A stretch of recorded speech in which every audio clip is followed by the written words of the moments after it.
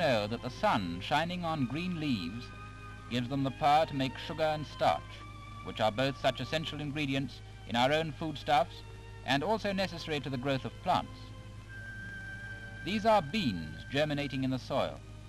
You can actually see the growth of the plant, a 3 weeks process shown to you in a few seconds. That swaying movement means the stems are growing faster on one side than on the other. Here are kernels of wheat germinating. Watch the root hairs open as the first blades grow upwards.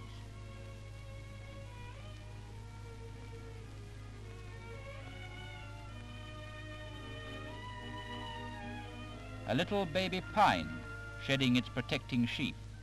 In the early spring months, the new growth of pine has a much lighter shade of green than the old.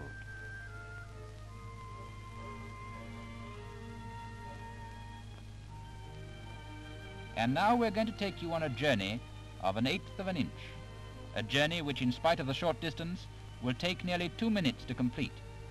Here's an elodea leaf, such as you might have in your own aquarium. It's fixed on a slide of a microscope, and in a moment you'll be looking through the eyepiece while that leaf is slowly, mechanically moved across the lens. It's 1/8 of an inch wide under this low magnification. We shall start on the right and go over the midrib towards the left. Now you're looking right through the leaf. The path of our journey is about the width of the point of a very sharp needle. You're passing innumerable cells, each with 20 to 70 little green chlorophyll grains going round and round. The sun shining on them in some unknown way gives them the power to break up the carbon dioxide in the air, combining it with sap, forming grape sugar and later changing it into starch.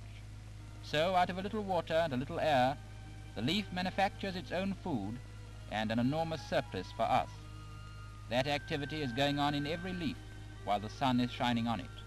Remember, our whole journey has been 1/8 of an inch.